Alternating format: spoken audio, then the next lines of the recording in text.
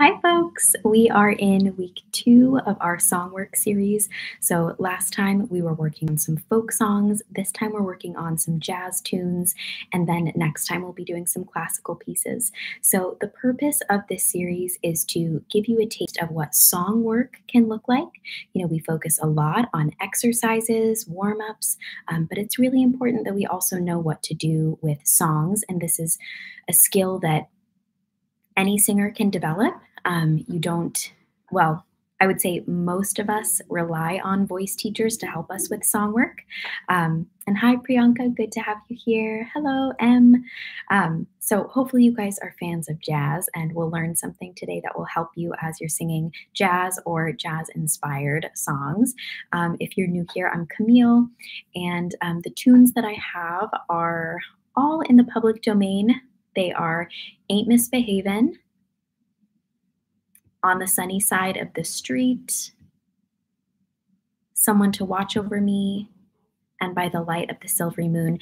And I have sheet music for each of them, so I'll put those links in the live chat if you're here. Let's start with Ain't Misbehavin', and I'll walk you through as well. Thank you so much. Let me know if that link works for you.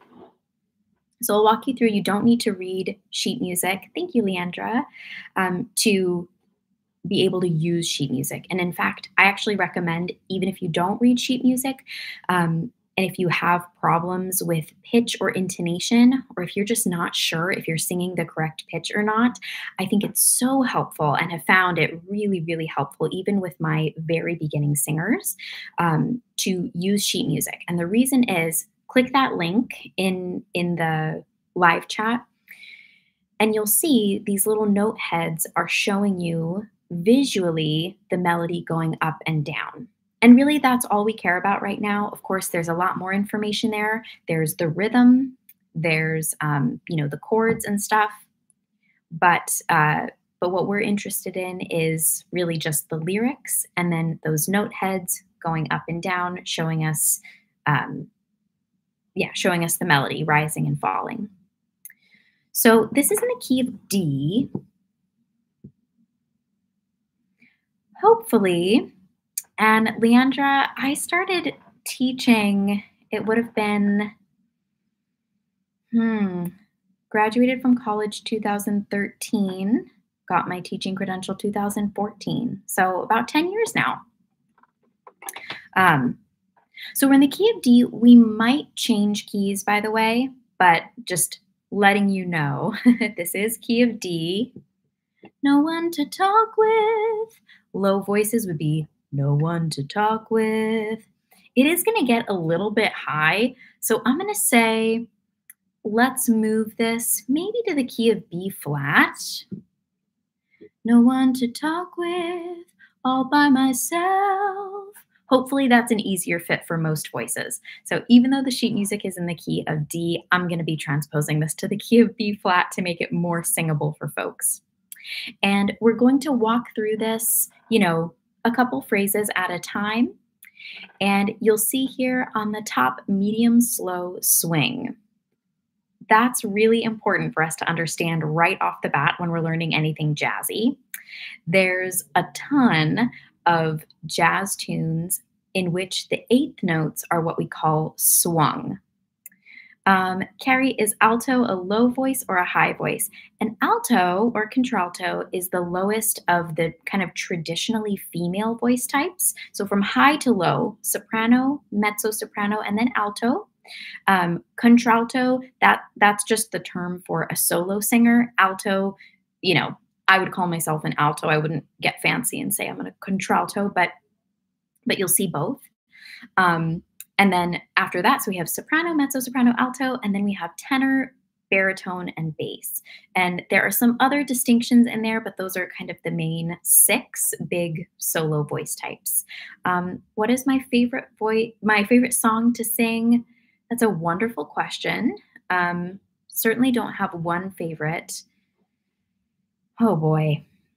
I was really enjoying singing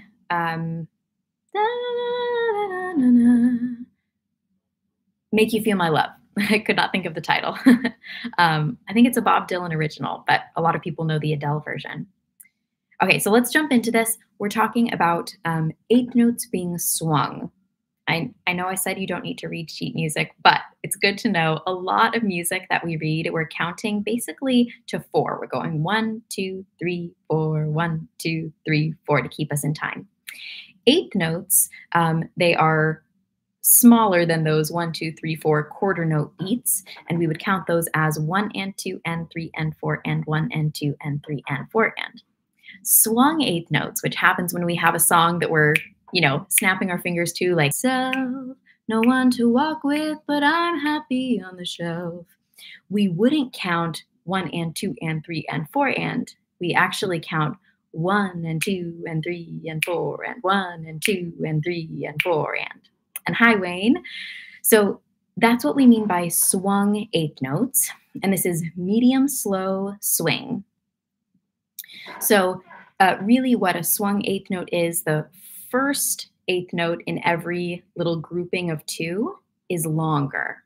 So instead of it being equal, one and two and three and four and, we have one and two and three and four and one and two and three and four and. So that's what we have going on here. So if you read any sheet music at all and you're like, this doesn't sound like I thought it would, that's why. It's just a lot easier to notate saying swing and then writing regular eighth notes. What's a good and easy vocal warm-up for beginners? Anything that is semi-closed. And I'm usually looking for a straw, and today I actually have one in this cup of water. And this is probably the best, easiest vocal exercise for beginners to advanced.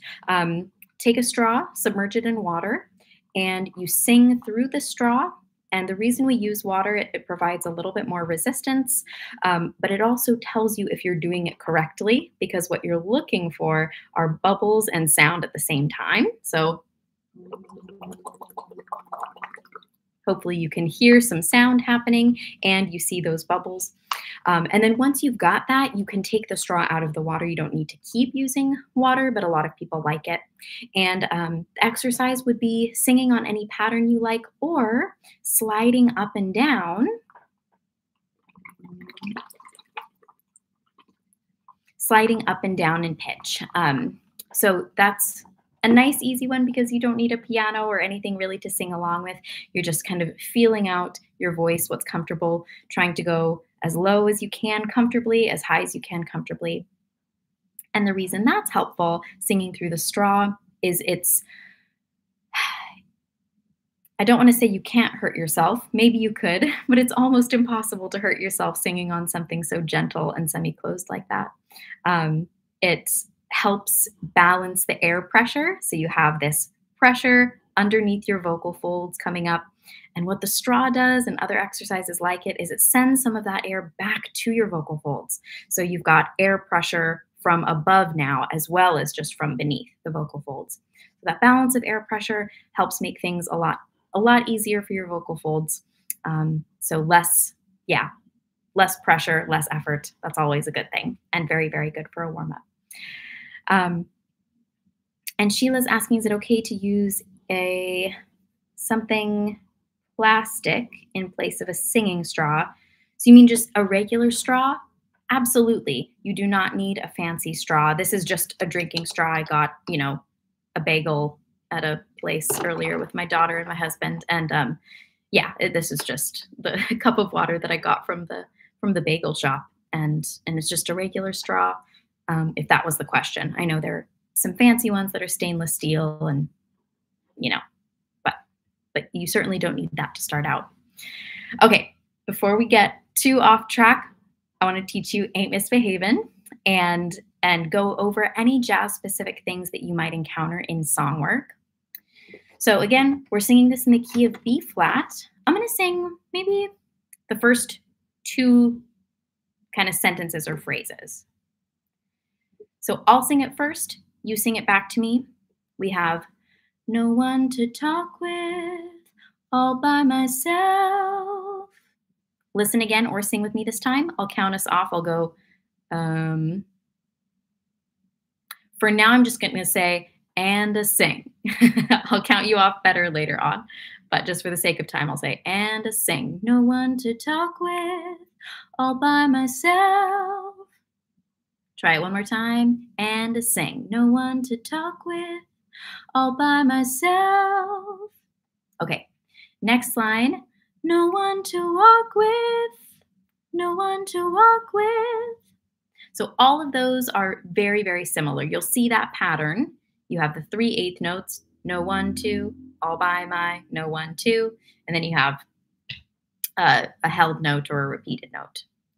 Okay, so try those 3 phrases all one after the other. No one to talk with, all by myself, no one to walk with, and then we'll get the last part of this phrase. And sing, no one to talk with, all by myself, no one to walk with. Okay? Kind of feels natural. You're just like stair stepping up. Next line, but I'm happy on the shelf. But I'm happy on the shelf. I mentioned last week that these little chromatic walk downs would be something we encounter in jazz, and here it is. So you'll see that little, what's called a natural sign on the word the. I'm happy on the. So that tells you that pitch is actually not found in the key. And so it gives us kind of a cool feeling. So putting it all together, making sure we're still in the key of B flat. No one to talk with, all by myself. No one to walk with, but I'm happy on the shelf. Okay, give that a try. I know that last line might be a little bit fuzzy, but do your best. Again, I'm going to say, and to sing, no one to, and to sing, no one to talk with, all by myself, no one to walk with, but I'm happy on the shelf. Cool. Finishing out this phrase, ain't misbehaving, I'm saving my love. You've already sung those exact pitches. It's just different words now.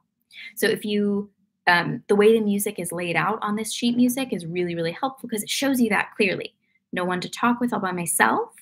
Same exact notes. If you look down a line, ain't misbehaving, I'm saving my love.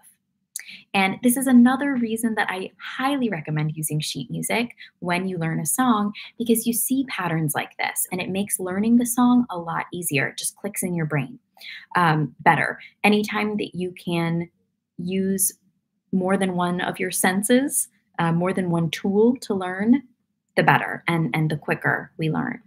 Usually when we're learning a song, all we have is our ears.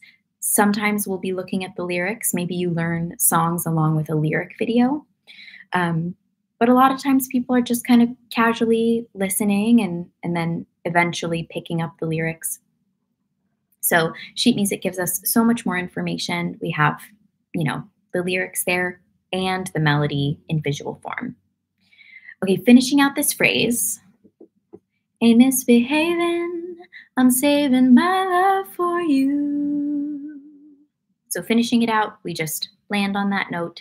And the next chunk, the next 2 systems, I believe the melody is going to be exactly the same, except for one note, it looks like. So that's good news. We've got another pattern we've recognized. And I think for this song and for the sake of time, I'm going to stop right there. So we have the A section, see that big A in a box, and then B, and then C. I think we're just going to focus on the A section, and then we'll go to a different song to switch it up. Okay, so this next bit, I know for certain, the one I love, I'm through with flirting, it's just you I'm thinking of. Ain't misbehaving, I'm saving my love for you.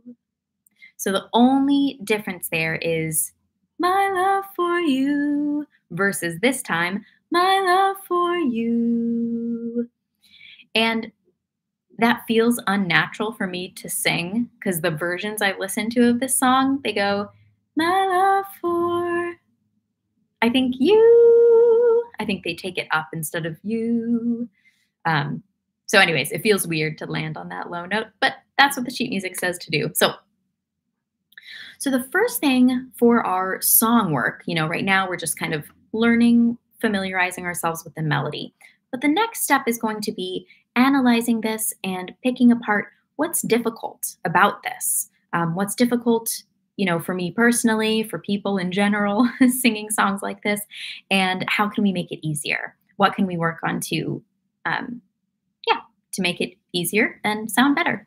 And I see a question about belting. And while that's not the focus of our lesson today, we do have other lessons on belting, essentially to give you kind of a quick like to-do list, because that's not something that you could really cover in a day anyways.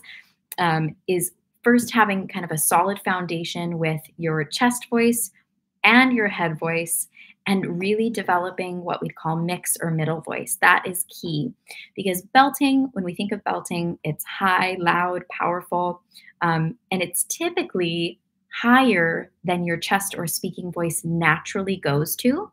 And that's why it can be a little bit, mm, it can be dangerous because what people do, what a beginning singer might do is just shout and push to get their speaking voice up higher, even though it can't. And that's just not sustainable. You can't do it for that long. So that's why we really need to first work on getting our chest voice, head voice, and then developing mix so that we can sing higher. What mix allows us to do is to sing beyond that natural break of the speaking voice, but still with some intensity, not totally letting go of some of your chest voice or speaking voice function. So that is where you've got to start. And we have a ton as well on mix exercises for beginners. So that's really where I would start, is kind of going through that checklist with yourself. Do I have a good handle on my chest voice, my head voice, mix development? And then belting is a matter of within that mix zone, when you're singing like for a higher voice, when you're singing in this A, B flat, B, C, that range or even higher, that you are employing a few different methods to boost the intensity of the sound without just squeezing or pushing, or trying to make it louder. Because again, we don't want to be shouting. Shouting is something that we can't do for long periods of time. And Sheila has a good question. Do you use vocal fry in jazz? Sheila, I don't have a good answer for that. I don't know what a legit jazz historian would say. Off the top of my head, it's not something that we hear very often in jazz. I think of a little bit more kind of clean tone. Would it be inappropriate to use? I don't think so. I think you could make it work, but it might sound it vocal fry is definitely more a contemporary thing, pop and R&B and other modern styles. So it might sound a little the word might be anachronistic. I'm not sure if I'm using that correctly. But like out of its proper time. So, but is that wrong?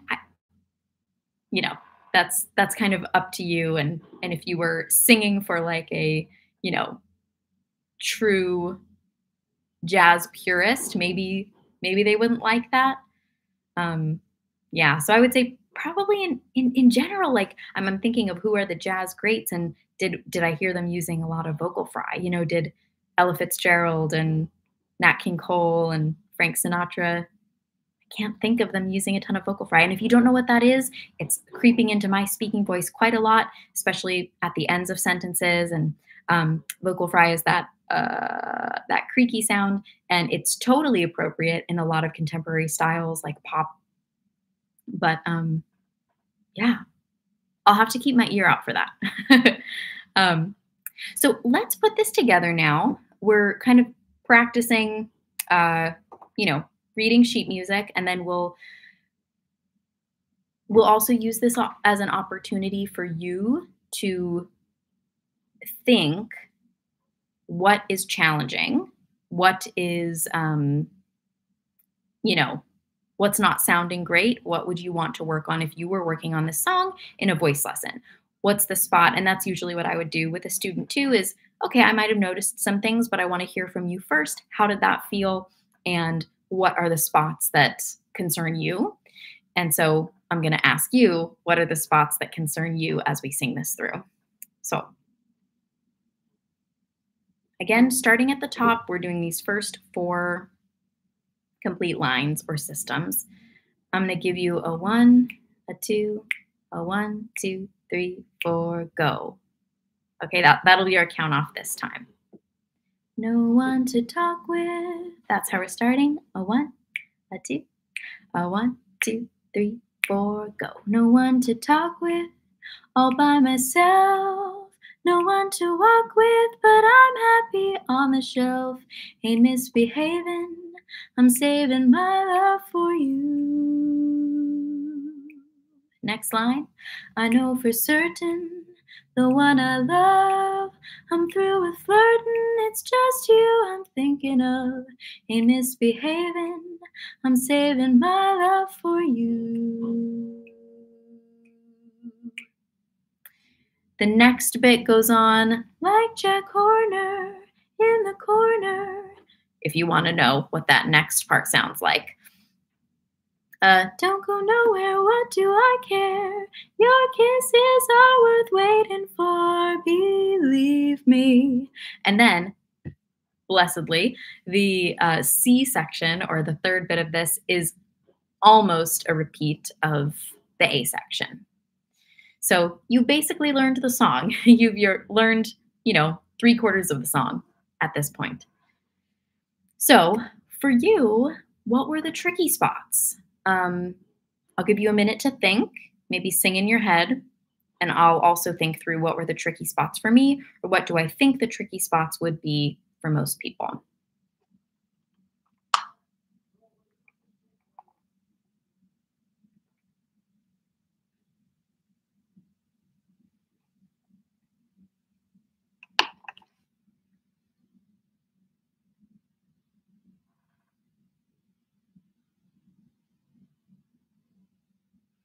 So as I'm looking at the sheet music and thinking, I think one spot that might have been unexpected for some folks would be holding out the word you so long, because we kind of have a lot of short notes. Ain't misbehaving, I'm saving my love for you. It's kind of a long time. So if you were unprepared for that, if you were like, oh, I didn't know that note was going to be so long, you might have felt a little bit pressed for breath. Maybe you felt like you were running out of air. So that's one potential spot. Another potential spot of trickiness would be the fourth line, or the fourth bar. The no one to walk with, but I'm happy on the shelf. I'm happy on the shelf. So that's the rhythm as written, but I've just never heard anyone sing it that way. So that little walk down, on the shelf, for some singers, for a lot of singers, that would take some extra practice. So in the key of B flat, those pitches walking down are D, D flat, and then C. And if you see it on a keyboard, you'll see that those 3 pitches could not be any closer together. It's a white key, the black key right next to it, and then another white key right next to that. So that's what we'd call a chromatic walk down, or an instance of chromaticism. And again, kind of weird note, so to speak. It doesn't belong in the key, but it fits really well within the song. And you'll find that quite a lot in jazz. So that's another spot. Let me know if you're here live. Was there anything? Okay, so Sheila had something saving my love for you the second time around, landing on the D, if we were in the key of D. Yeah. Um, so when we have I'm saving my love for you. Yeah. So, especially, this is a great example. I don't know if this is what you're encountering, Sheila, but it's a great example of a register shift happening, and maybe you're not prepared for it. So, you can hear, at least the way that I'm singing it right now, kind of very casually, I'm saving my love, my love.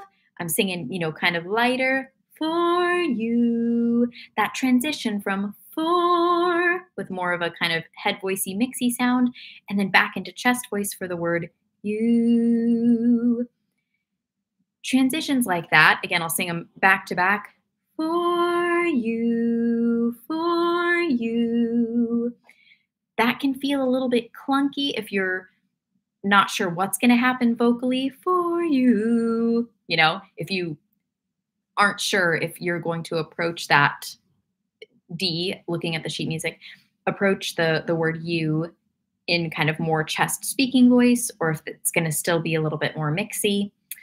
So that's something that I could definitely see myself also having to make a decision on. And it's not so much of an issue on the first time around. I ain't misbehaving.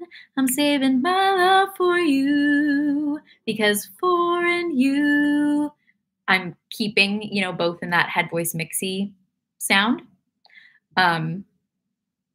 So yeah. Does that make sense? Anytime you have a register shift happening, especially quickly, that is a potential tricky spot. So for some people, maybe the first line, that ain't misbehaving, if you're kind of chest voice and then a mix, that could be a potential tricky spot too. Hopefully not, but every now and then you run into like a bit of clunkiness. And really the fix there is just making a decision of what kind of register or mode feels and sounds the best for this specific lyric or this specific phrase. And then if I'm having a hard time accessing it just by choosing to, then do I need to modify the vowel or the consonant to help me in some way? So right there, and I see Usman has a question, and I'll get to that shortly. So Sheila, if that was the case for you, I'm saving my love for you, for you, for you. I don't know that there's much that we can do to alter that lyric to make it easier. I think it's just going back and forth and getting comfortable with that register shift, and maybe even doing the opposite. You for that feels a little bit easier, a little bit more natural, and then go back the other way. So you for you, and then just committing that, okay, that you is going to be a nice, strong, solid chest voice. Sometimes, though, hopefully we encounter another example. Sometimes you will get a section where you can change the vowel or the consonant in some way to make that register shift more natural. Usman was saying, I have a question. I have no idea about singing, just came across this channel. What can I do? I tried a bit of the exercise, like a na-na one. Is it the na-na-na-na-na-na-na-na, something like that? Or is it a more like a na-na-na or a nay-nay-nay-nay? I'm not sure what exercise it is. Yeah, if you can be more specific about what exercise it is and how I can help you with that, I would love to. So I do want to jump into a different song. Yes, the second one, like a na na na na na or a nay exercise, something like that. So what's the question there? Because you're saying it's only 6 out of 100 on app. I'm not sure. I'm not sure what you mean by that. Um, so I want to jump into another song example. We have basically the only kind of jazz specific things we addressed here were swung eighth notes, and nothing else was really jazz specific. The one note I would give though, um, if you're working on this song, is to keep something like this pretty conversational, and when you have sustains, to not default to vibrato every time. So that's one thing that I got in trouble with my first jazz teacher in college. I got in trouble for using vibrato on every sustain. So what I mean is it's the difference between no one to talk with, letting vibrato ring, all by myself, vibrato, no one to walk with, but I'm happy on the shelf, vibrato. Basically, because I was a musical theater kid, I was used to vibrato on every single sustain or every held note. And while vibrato is used in jazz, it's thought of more as an effect, not a constant. So you use it intentionally, depending on the style or the singer, sometimes sparingly. So, and you can just compare which version sounds more jazzy to you if you're singing no one to talk with, all by myself, versus no one to talk with, all by myself. So almost no vibrato there. You can use it, no one to talk with, all by myself. Little bit of fluttery vibrato at the end, but this could be a challenge for you if you come from a musical theater or more classical background, really any background where vibrato is encouraged all the time. This can feel weird. And so this is a good challenge for you. If you like this song, then I would encourage you to minimize, maybe think about restraining that vibrato just as an exercise and then add it back in, but you're choosing to. You're making the choice to sprinkle a little bit of vibrato. So that could look like, no vibrato, no one to walk, no one to talk with, all by myself, no one to walk with, but I'm happy on the shelf. Ain't misbehaving, I'm saving my love for you. And you'll notice it'll like jump out at you where vibrato is needed. So especially on that long held note, it feels so flat and boring to not do anything with it. So that note is begging for a little bit of vibrato at the end or somewhere. But that can be a nice exercise to get yourself a little bit more into jazz mode and intentionally use vibrato as an effect, but not all the time. Usman is saying, I'm becoming a doctor in 4th year of med study. Congrats. 4th year hopefully is a lot more fun than 1st and 2nd year, at least. 3rd and 4th year, hopefully you're, doing more in the hospital, and that's usually more fun than all the studying of 1st and 2nd year. But I want to learn singing now, but very bad monotonous voice. I just want to ask how I should spend my time if I want to pick it up as a hobby, or if it's a lot of time investment and not worthy if I don't plan on pursuing a career. Okay, totally worth your time. I would say I think it's a very, very doable for someone to take up singing as a hobby and not have it be this hours a day investment. I really do. I think that, you can learn little bit by little bit. And for you, especially because a lot of your time is, studying and, kind of thinking more scientifically, I think this would be a really fun, creative outlet for you. Um, so I would recommend, I think for kind of to get off on a good foot, I would recommend figuring out what your range is. Um, I definitely have videos on the channel on figuring out your vocal range and a blog post as well. Uh, so figuring out what's your comfortable range and then making sure that the warm-ups you look for or the lessons or the songs that you choose to sing, making sure that those fit reasonably well within that comfortable range. So someone asked about alto before. If you like, I would identify my voice as an alto voice, and that's because my comfortable best usable range aligns with the alto range. And so if you go to either, a video here on the channel, if you just type in vocal range on the channel or, vocal range 30-day singer blog and see, I can try to track that down for you as well. It'll walk you through kind of using a chromatic tuner to sing your lowest note and your highest note and finding your comfy range. That way, it's just good to know. And then, like I said, once you compare that to some of the other vocal ranges, you'll see, oh, okay, I'm kind of a baritone, or I'm more of a tenor, whatever it is. Then you have some guidance.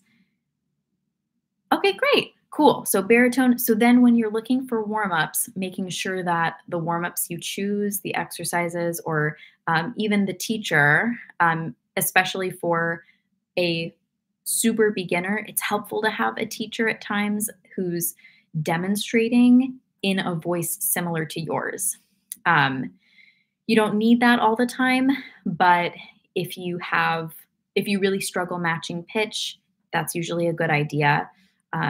So that's why, we go back and forth, myself and Abram, the other 30-day singer teacher, because for lower voices who have a hard time matching my pitch, even though I play on the piano for 2 octaves, you know, some folks need to hear it in a human voice.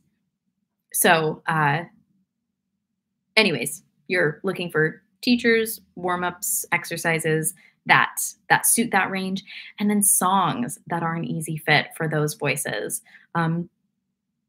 I just recently compiled a big old list of songs for each voice type, and have also covered that on the channel too. If you look up easy songs for baritones, 30-day singer, you'll at least have a handful to start with, and look for other famous singers who are baritones.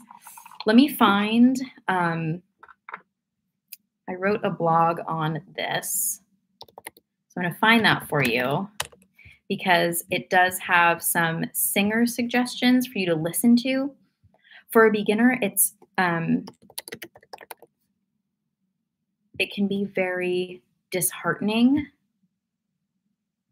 to always sing along and try songs by people whose voice type is really different from yours, because you think, oh my goodness, there's something wrong with me. I can't sing as high as them or as low as them. So hopefully you can follow that link that I just put in the chat. And this is an article on low voice types, bass, baritone, and tenor range. And within there, I have those ranges listed, and then a list of famous baritones: George Ezra, Matt Berninger from The National, Beck, James Blake, Michael Bublé, Johnny Cash. The list goes on, and those can be also good guideposts for you. And looking up songs by those singers, see if it's an easy fit for you. That's where I would start. Is making sure that you're starting off in a somewhat comfy range. And oh, Sheila's asking how to use the Ninja voice tuner to get the mic working. So typically, if you will use the chromatic tuner at times within lessons. So if you go to tuner.ninja, you have to give it permission. So if it didn't ask you for permission to use your mic, like for me, when I press start, then a little window comes up saying tuner.ninja wants to use your microphone. And then I can either press allow or block. So that's how it works for me. Um, it might be a like restart your device situation. I don't know, but that's what I would try at first is, clicking start. If it doesn't ask for permission to use your mic, then perhaps restarting, the browser at least, and then maybe restarting the device. But it's just a website. It could be that there's something funky going on with the website too. I don't know. Um, okay, jumping into another tune. Let's do On the Sunny Side of the Street. So here is a link. And you can see 1930. I'm going to skip forward to the chorus.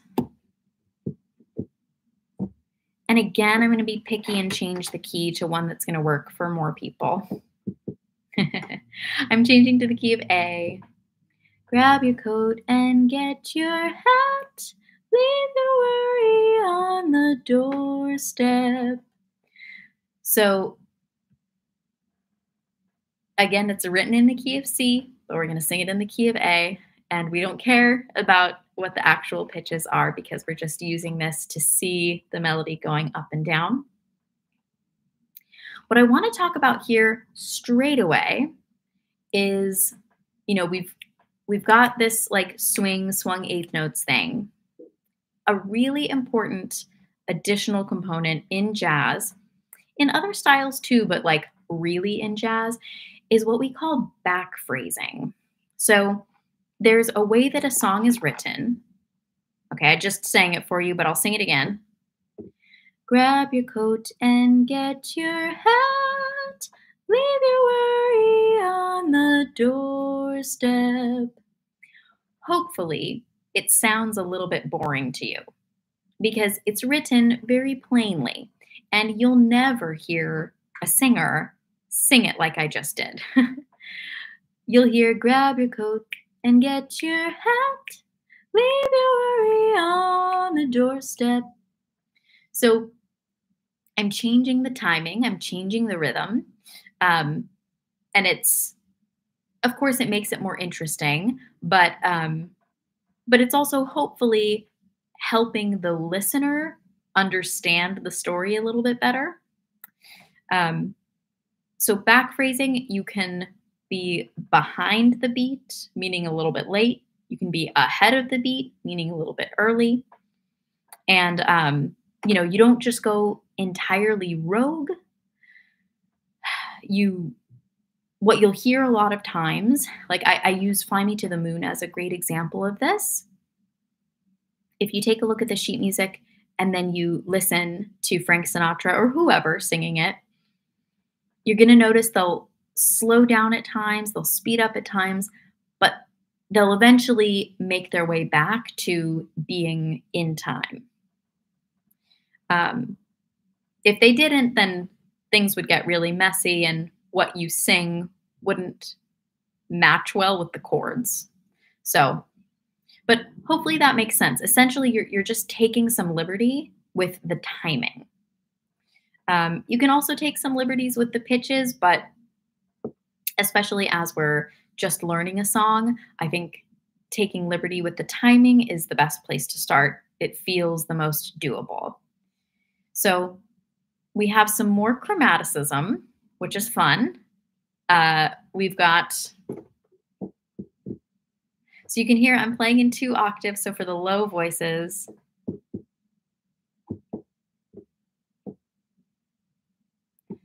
for high voices, you're singing with me, grab your coat and get your hat, leave your worries.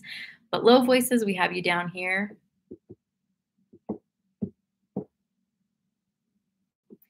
And we have this instance of chromaticism on leave your worries. As written, it's E, E flat, D, C. But in our new key, C sharp, C, B, A. Usman is asking big questions. definitely can't answer that question for you. Um, this is a uh, that's a big life decision. The first thing that comes to my mind is med school debt and the reality of that. Being in fourth year, you're so close to the finish line. Um, so the things, I'm a voice teacher. I'm not a life coach or a career coach. um, but having, loved ones in the medical field, those are the things that would be on my mind are debt and um, and then, what possibilities exist post schooling, because there are many different paths, that people in the medical field end up taking. Not everybody stays as a hospitalist or, general practitioner, depending on where you are. There can be a lot of different moves to make. Um, so that's all I'll say, but I feel for you. I do. Um, but I would definitely be leaning on your support system, family and friends who know you well, um, and can help advise for big decisions like that. So, my friends, um, mm, and someone is saying practically everybody loves making music. Far fewer of them make a living at it, and that is extremely true. Yeah, that's realistic. Um, and so, I think practical matters are always a part of this discussion as well. Um, yeah, it's hard to make a living doing music full time. I read an article the other day on what is her name? It's the singer Lauren Allred. I was going to say Lauren Daigle. That's another singer, Lauren Allred, um, who was the voice of Jenny Lind in The Greatest Showman. She did that song "Never Enough." The "Never Enough," super big, amazing song. Incredible singer. And even she, you would think like, oh my goodness, she's famous. She, had this really, really popular song. She's been on all the like America's Got Talent and Britain's Got Talent, and has had record deals and songs in movies and all of that. And still, she's self funding an album, and she is doing corporate singing gigs in order to do that. She said you know, she's not making enough singing what she wants to sing. She's doing these corporate gigs where like entertainers are brought in for corporate events. Companies have something going on, a conference or whatever, and then and they want entertainment. So I just thought that was super interesting that even people who look like they're at like the highest level, it would be a dream to have a voice like that or a song in a movie or, whatever your dream is. Um, and and still that person is kind of hustling and having these like side gigs to fund what they actually want to do within music, which is, working on their album. So, yeah, it's important, I think, to have the realism of that, and to talk with people in the field. So, whatever you're considering, to talk with people who do that thing, whatever it is, and ask them for a realistic take on the path they took, and what are the norms. Okay, so this song, back to the song "On the Sunny Side of the Street," which we've transposed to A. We have this little instance of chromaticism again, the "leave your worry." So that would be something to work on. The other thing to work on that we already mentioned is this concept of back phrasing, or um, you know, altering the timing. And I would encourage you to listen to other jazz songs compared to the sheet music, or even just comparing one version to another, and just notice the liberties that these singers take. Give yourself a little bit of permission to take liberties too. Um, let's think through what else might be tricky in a song like this. I'll sing a little bit more of it for you. I know we don't have a ton of time to learn it. Grab your coat and get your hat. Leave your worry on the doorstep. Just direct your feet to the sunny side of the street. So that little bit of chromaticism, feet to the sunny, that would be something to work on. Sunny side of the street, can't you hear the pitter pat? That big jump, pitter pat. That's a jump. Me so me. That's a jump of a sixth. So it's a big jump. That's something that I would work on. Making sure not only that I've got that pitch, solidly, but also that I um, that I feel grounded for that high note, whatever it is, that I know, yeah, how to approach it. Now that happy tune is your step, life can be so sweet on the sunny side of the street. I used to walk in the shade. And then that's how the song keeps on going. Let me rack my brain really quick. And Sheila's given some advice as well. Aw. Yeah, we're talking about having a hobby that does take, I think, some work to enjoy. Because it's not that fun to do something that you're not that good at, right? So I understand the question. Yeah, I guess, Sheila, the thing that comes to my mind is, feeling like you waited too long. But what if you waited even longer? And then you'd be like, oh man, I wish I started when I was 30 or 50 or whatever the age is, you know? So I think it's a good motivation, a good reminder for us to, if there's something that we do enjoy, that we want to do, that we make the time for it now, because, that old phrase, if you're not doing something because of the time it's going to take, the time will pass anyways. And so you could either let 5 or 10 years go by not doing that thing, or, imagine how much further along you'll be in 5 years or 10 years. Um, so, but it is, like I said, it's when you have a hobby in the beginning, it's new and interesting, and that's motivating because you're learning all the time. But then you sometimes get sort of stuck at a level and you want to get to the next level. You want to be good enough at it to enjoy, to feel like you've got some, control over the thing, whatever it is, whether it's singing or playing piano. So, yeah, or physical skills as well. So, I know we're almost out of time here.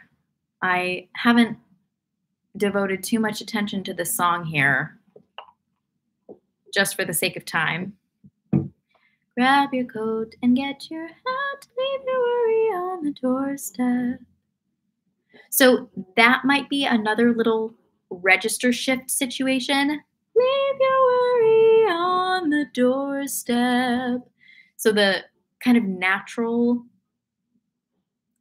transition point for me is the word doorstep, kind of landing back into a solid chest voice situation. But I could imagine for other voices, maybe the transition happens sooner on. Leave your worry on the doorstep.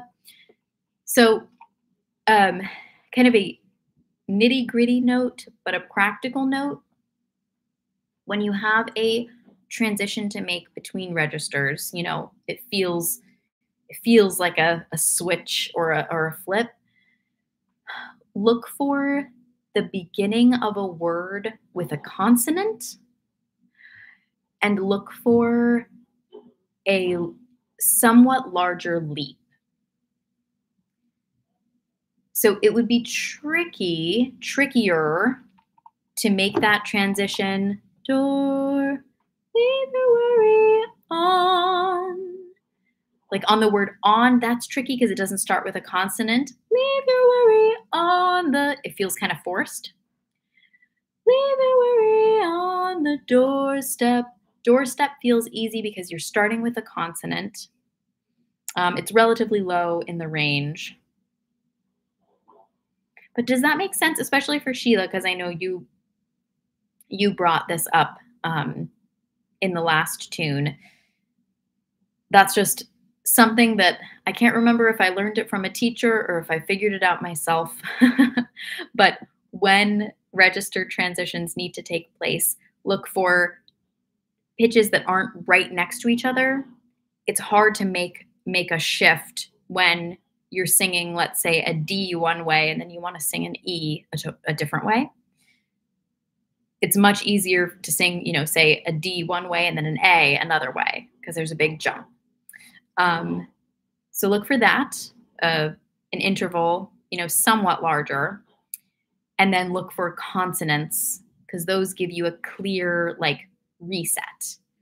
Whereas words that start with vowels, not as clear of a reset, and they can kind of just flow, or they do flow from the word that preceded it. Worry on versus worry on the door, if that makes sense. Mary, I wish that I could help you. We're 2 minutes from the end of our time together, but Living on a Prayer, Bon Jovi, I would, thinking through that song, oh, we're halfway there. Oh, so that feels very much like a great use of a nice kind of like what might be called skrelting, scream belting, but it's really like you're in mix. Oh, you're not full on shouting, certainly not screaming. But you really are in kind of a lighter mix that then you put some edge on. So that would be my very, very quick advice for Living on a Prayer by Bon Jovi would be, if you haven't already, really start working on your head voice and beefing up your what might be felt as like a head dominant mix. So it's not ooh, it's not a hooty head voice. It's oh, it's got a little bit of edge to it, a little bit of brightness, cattiness. So working on your head voice, but then using some exercises that are bratty, catty, wide vowel. So think things like the na na nas, nay nay nays. So sounds like that get you into that witchy witchy vibe up there. I hope that makes sense. Thank you, Wayne. Thank you, Sheila. Thank you, Mary. I hope that we can do more on this topic. That the tricky thing with these song work videos is for the 30-day channel, we want to stick to public domain songs, and so those are copyright free, and typically they are older songs as well. So for these more modern, like pop and rock tunes, they don't make their way onto the channel quite as often because YouTube will say, "Hey, that song doesn't belong to you," and can take the video down. So that's why, just FYI. But thank you for being here. Next week we're shifting modes. Going to do some. Oh, actually, next week I think is Abram, and then maybe the week following. I'll have to look at the schedule. But the next time we are together, whenever that is, we'll be working on some classical tunes and specifically doing this song work. So I know we're going to encounter issues there because classical music is doesn't come naturally, I think, for a lot of folks, especially if you haven't been trained in that style. So breathing, phrasing, vowel shaping, all of that will happen. Elise Rambo, thank you. All right. I will see you next time. Oh, and by the way, the other tunes that we didn't have time for, Someone to Watch Over Me, and then By the Light of the Silvery Moon. If you want,